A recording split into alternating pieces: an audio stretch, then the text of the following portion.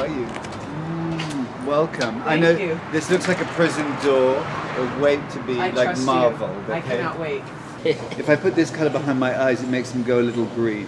But if you had won this in the bidding, would you have used it for a client, or would you have used it in your new house? No, I would have put this in storage, and I would have waited till I had the right place. You would have waited till the end of perfect Armageddon. color. It's the perfect color for my color eyes. It is. That's true. You're right. I decorate with clients with that all the time. If somebody With has your your eye color color in eyes mind? or something, or blue eyes or something, I decorate everything Around that, not around your color. No, But around their I'm color. not that self-obsessed. This is one of your most favorite destinations in Los Angeles. Definitely.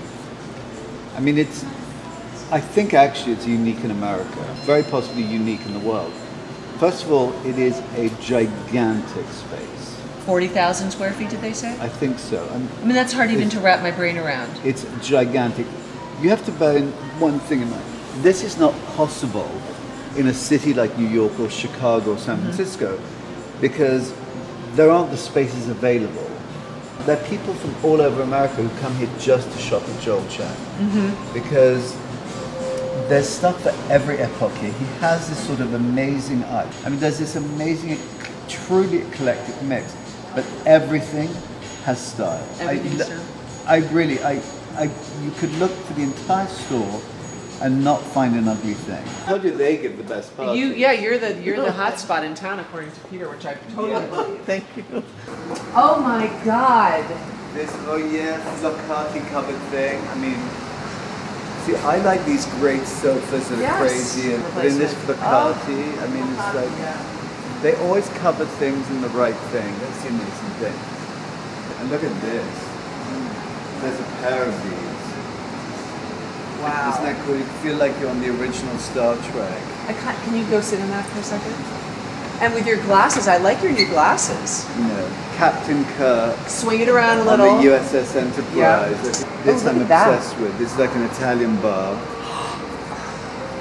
He's geodesic, you know, Fuller type. Do you feel that your clients, when you talked about how vintage can give a history and a soul to a room, is that a hard sell often? I mean, I know people trust you to pick that. I think it's a good question. Most of the people who hire me, they know. Get it. And if not, they kind of get a little bit brainwashed by me because I kind of keep presenting options and explaining why it's great.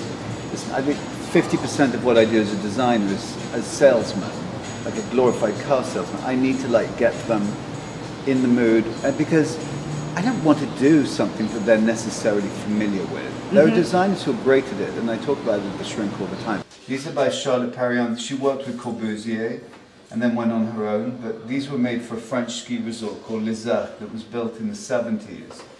And all the lighting throughout the whole resort was these. And they're so cool because you can adjust them depending on which angle you come from. I think they're such a cool thing.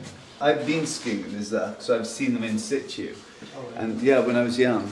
And so it's fun to come across things like that. And see them in Los Angeles, yeah. It's like found friends. Found friends. Oh, I love that. Popper with these poles. It kind of, it looks a bit like Prouvé again. But this is a vintage piece, I think. Isn't Yes. it? I mean, imagine that opposite the bed with the big flat screen TV above. How sexy.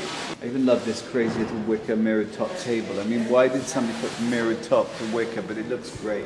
Now that is something that I would think, Peter, you in a second. Mix it all in, you know. And this insane thing that looks like half like Giacometti, half like Madeleine Castin. Who the hell came up with that? But he finds these things.